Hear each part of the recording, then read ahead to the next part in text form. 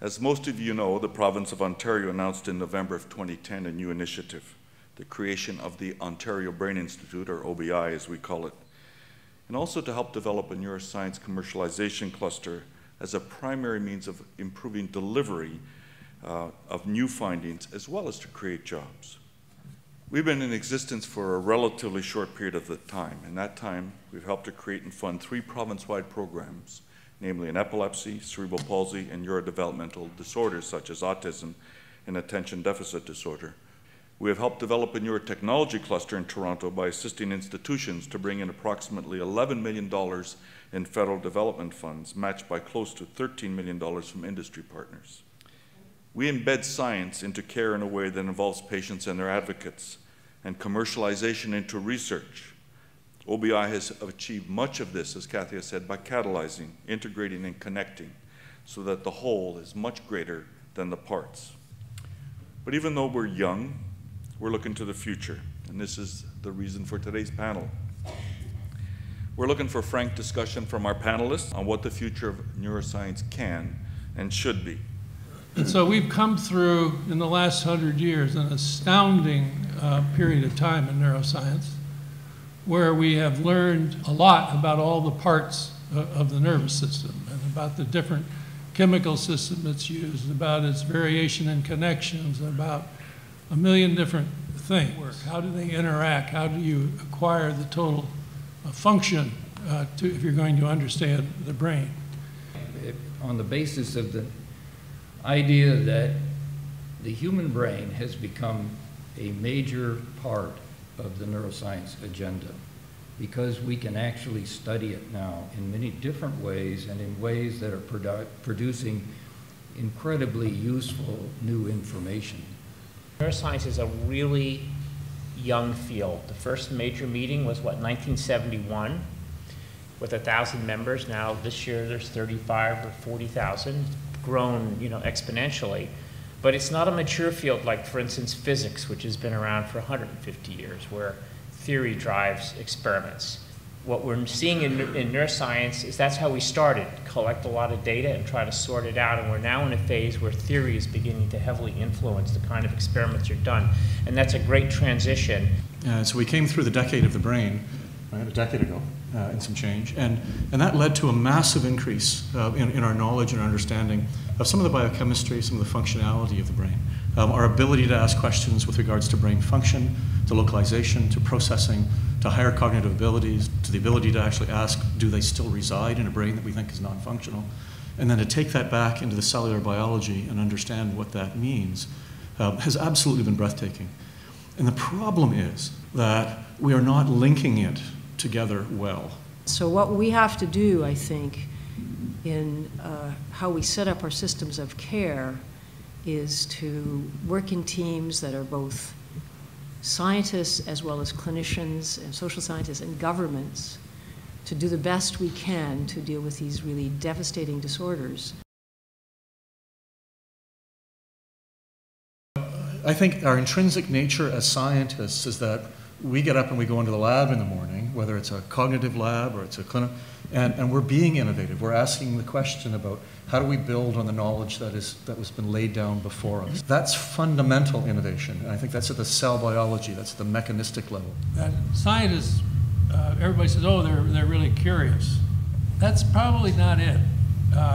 What's more likely is the scientifically inclined listens to somebody's explanation about something, and they say, that's not how it works. No, that's not it. And they go to work. As a scientist, I think your driving force is you want to figure something out. It kind of follows up on what Mike said. And that's your focus. When your PhD student, they say, what should I do? They say, well, pick something you want to figure out so that when you're all done, you know you've contributed a piece of new knowledge to the enterprise. I think sometimes innovation comes from looking at what everybody sees and seeing something different. I think that fashion drives science as it does what we wear, and that sometimes it's having the courage to say, that's what everybody thinks, but I don't think it's that. I loved the fact that you used the word courage. I think it's utterly critical here. You see some people that have all the intellectual machinery to do this well. They've been everything, they've got all the right academic credentials, and it bothers them deeply when their experiment doesn't end up the way they thought it would. And for people that are in this business that really care about it and love it, it's the day that Mother Nature throws you that curveball. And then you have to have the courage to deal with it. There are many layers to it. There are the people who are just out there following their nose and discovering things. There's the person above it who's looking around for something to use to solve a problem they have. And then if something should work, there's another layer of people who come in and say, well, you know, that could really be useful for the human condition. I think innovation is now a team sport, and it involves all of these people. I don't think any scientist should be expected to do anything.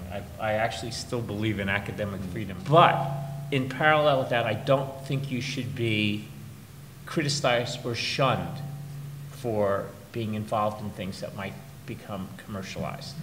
In the end, I think if what you're doing can benefit a human being, I think you're ethically responsible to actually pursue it, or at least to try to facilitate it. We need to understand that as we're moving forward and educating the next generation of scientists, that the probability that they're going to be in our academic milieus is less than what it was in the past, which means we need to be training a generation that does understand what the industry relationship is, what commercialization truly means, how research does drive towards an endpoint.